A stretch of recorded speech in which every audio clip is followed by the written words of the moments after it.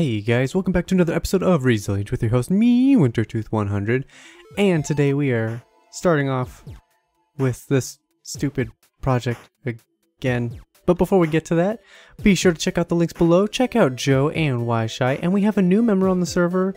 I'm gonna butcher his name. In fact, I can't pronounce it without looking at it. Elokibu. We have a new member on the server, Elokibu, who also now posts videos, or at least, that's the plan anyway. He just joined the server at like 3 a.m., that's a little over 12 hours ago. And so we'll keep an eye out for that. I'll be sure to include his information in the description below as well. So be sure to check out all those members of the server if you want to see different perspectives of things going on. Also be sure to hit that like button, that subscribe button, and most importantly, that notification bell, because that'll let you know when I have uploaded a video, which is, here's a hint, every single day, except Sunday. Sunday I do a live stream. All right, let's go back into my shame here. I was sad that this farm wasn't working very well, and it's still not the greatest, but I have improved it a little bit. If we go down here to the bottom and we're real quick and careful, we can get some of these guys to drop. It's very laggy. Yeah, look at all those skeletons. But we really want to make sure we get those blazes. I swapped out the fence for glass because the blazes were able to get that little bit of block pushed over, and they were still able to attack me. So you see, the improvement of this farm has gone way up. I'm happy with it. I'm happy enough with it that I'm definitely not going to mess with it anymore. I'm definitely ashamed of how much work I had to put into this thing to get it to this point, and no skulls. So it hasn't been up and running for that long. I have managed to get 2 skulls from it, which is a nice little bump from where we were, but let's try to get to a place where you can see some slabbage right there. Let's try to get to a place where we can see all this. I do got brought blocks. It is ridiculous. I went through so many resources, had to repair my tools. I guess I got 2 pickaxes so many times. There's Joe.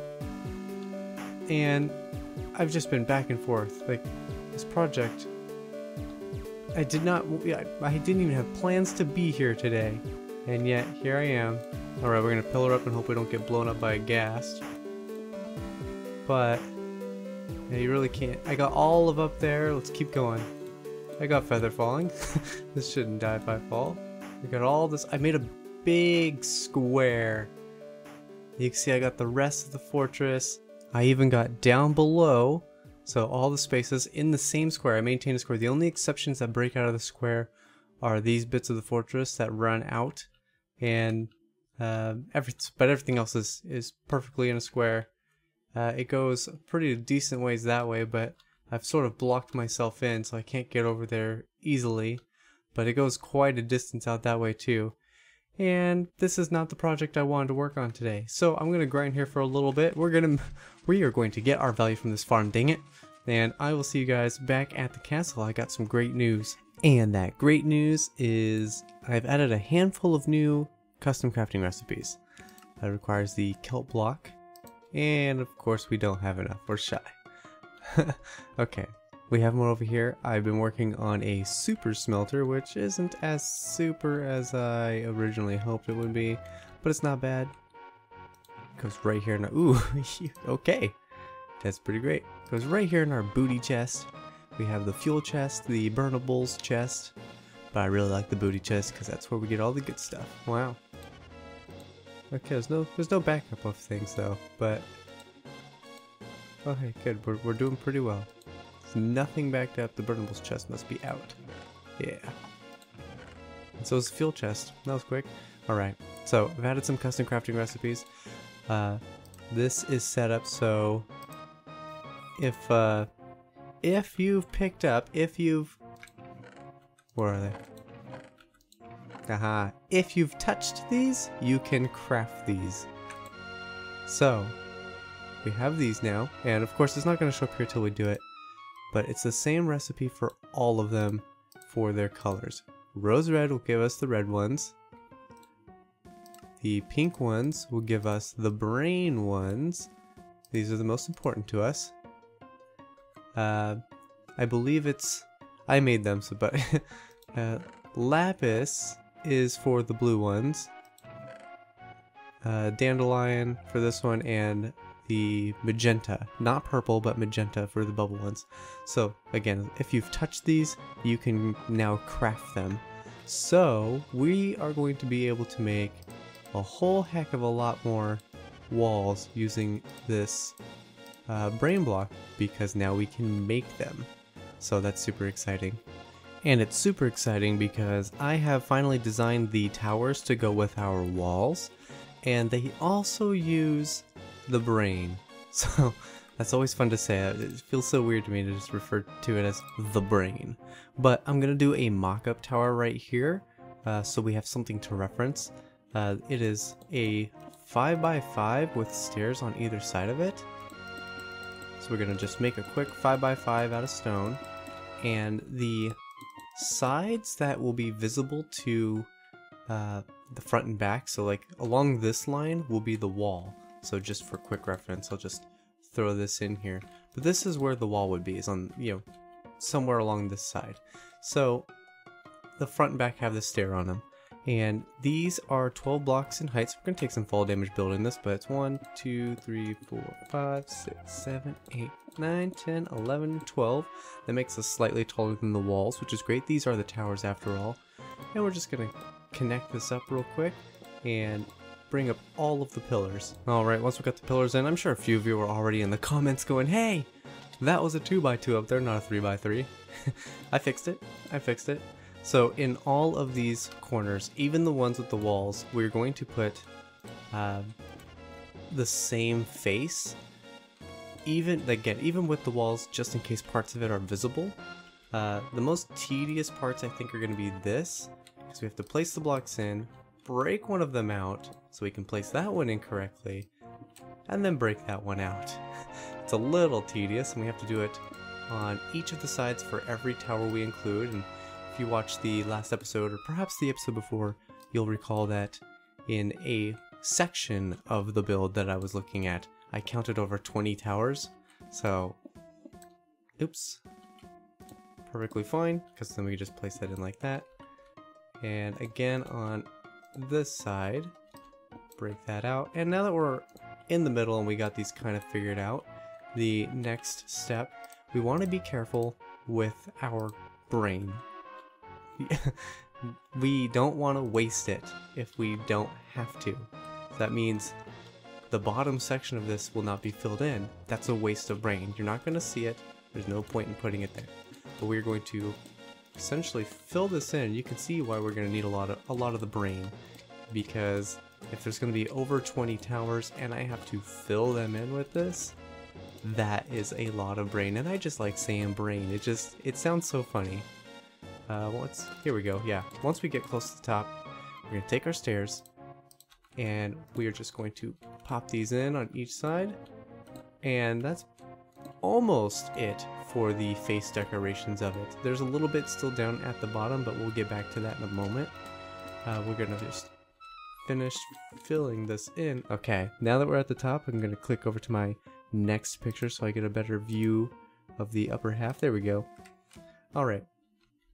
So we have to determine which side's going to be the outward facing side, which one's going to be the inward facing side, because they kind of mirror each other with these stairs, and the sides get one weird stair like that. And of course I didn't bring enough stairs and I don't have a crafting table with me. I knew that was going to happen. Alright, we're back up here. We'll finish placing these in, and based on my image, it looks like we just fill these in with normal blocks.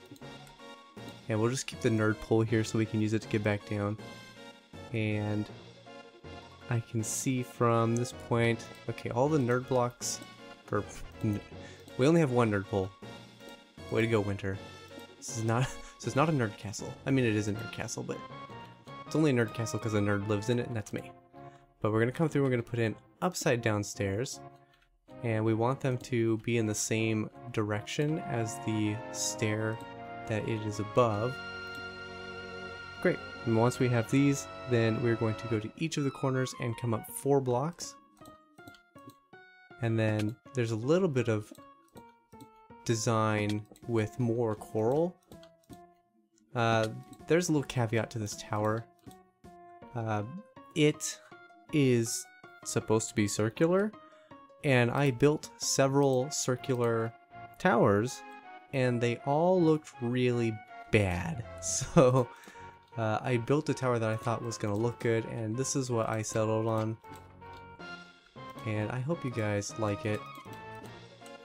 Okay, great. Once we get there, we do have a few wasted blocks here, but there's stone bricks, so I'm not as concerned. We need them to place in these stairs on the outside appropriately with them, and we don't want to waste our brain, essentially. You never want to waste your brain, kids. Never waste your brain. We're going to place an upside down stair on each of the stone bricks, and this can be a little tedious, but that's why I'm doing it with you on camera in survival mode, not creative mode, to show you that these things are indeed buildable. They're not that difficult. They're just more time consuming than anything.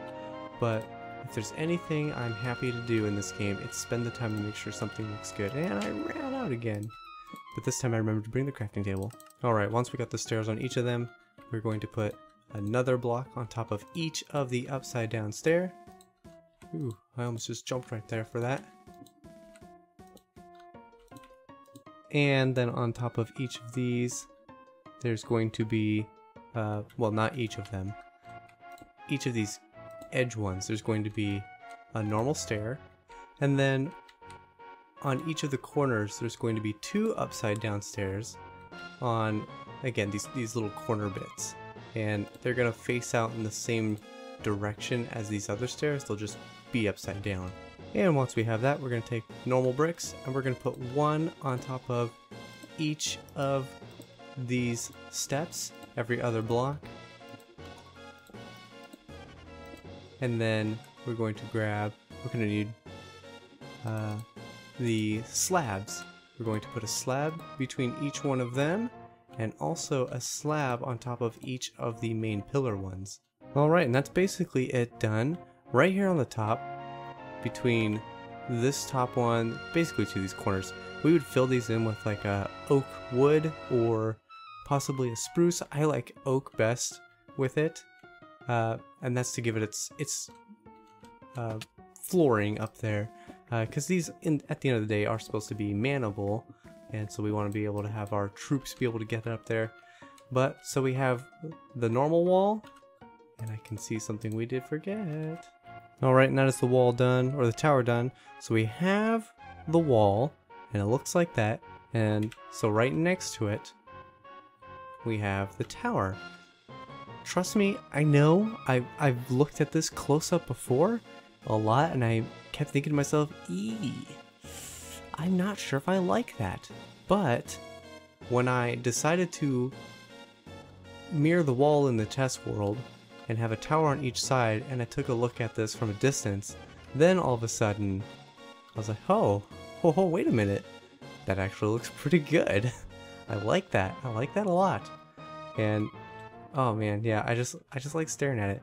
Since this is going to be that kind of build where there's so much going on, having these individual towers, they're not going to be the focal point of your eye. Your eye's not going to be drawn to these as much. Although that brain looks really good in there. Also, it'll look better when these walls are actually right up against it. I could have built it right next to it for you guys, but decided against that. So this line of stone right here against these walls actually comes out right here on this corner, so it meets up right against that edge. So just for your eyeball's sake, picture these walls like being right flush with these. And since we have this brain on this side, that means these walls actually have to be 3 blocks thick. Basically what that tells us, if I can just finish placing these blocks, you silly old bear. There we go. If these are 3 blocks thick, then that means going up against these towers, let's go to the other side so we can see better. Going up against these towers, that's the thickness of our wall right there. So this entire section right here can become hidden And in those cases where we know for sure that part of the tower is going to be hidden, we're going to go back in and we're going to steal the brain out from, you know, the spaces that aren't going to be visible. But with that, let me check real quick to see how much time we have left in this episode.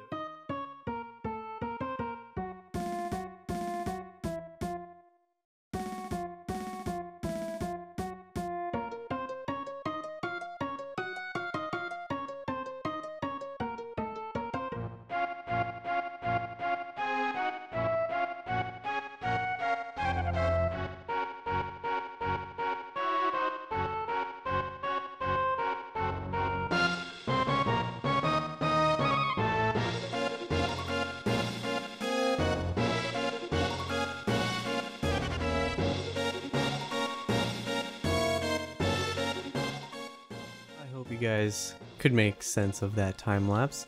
I made one fatal mistake when I said that we were going to do a time lapse, and that is that most of all of the towers that we could have done I did not yet design, and all the ones that are already designed I cannot do yet because of the level of the terrain. There still needs to be some terraforming done. Let's go through what we can do. So I kind of, if you picture this, all these blocks down right now, it's kind of like clay. We are molding a castle out of this clay, and right now we're just kind of trying to find the shape of it. So we're just playing with the clay, trying to find what shape we want this to turn into. And so down here, this is probably, this one and that one are probably the only two we could actually build and be fairly confident in. And that's because we know that this is going to be the starting level for the ground. Right? Because we're going to have a gatehouse right here. It's going to be fairly flat in here. And then once we go out this way, then... Oh, I got kicked from the server. I apologize. It's 3:30 in the morning, and this is where my internet starts to cut out on me. But anyway, we come through the gatehouse right here, and this is where the terrain's going to start moving upward. So we have two types of towers. We have the outer wall and we have the inner wall. The inner wall is like true towers. Like these things actually are a full roundness. They have a full towerness to them, just like that. These ones, however, on the outside are not full towers. They are more... I'm just going to break this out for viewers' sake so you can kind of get a feel. They're more like that. They're like half towers, and they're designed to just be like the round bits that come out from the straight walls, where the archers can kind of like hang out and keep post. These are the towers that we could do because they are built on rather level terrain all the way around the castle, and all roughly at the same level. And well, I just don't have those designed yet, plus there's some gaps in the earth, so we can't quite do that. And again, the other ones, basically apart from the first two, every other one's going to be higher up than this, so can't really do those at the moment. Thought we'd be able to do a lot more than that, so my bad, I apologize. But I think that's going to be the end of today's video. I still need to upload tomorrow's video, which goes live in an hour, so I'm pretty confident I can get it up in time, but that means I need to wrap this up right now. So that's going to be it for today, guys. Leave a like if you liked, subscribe if you haven't, share with your friends, and I will see you in the next one.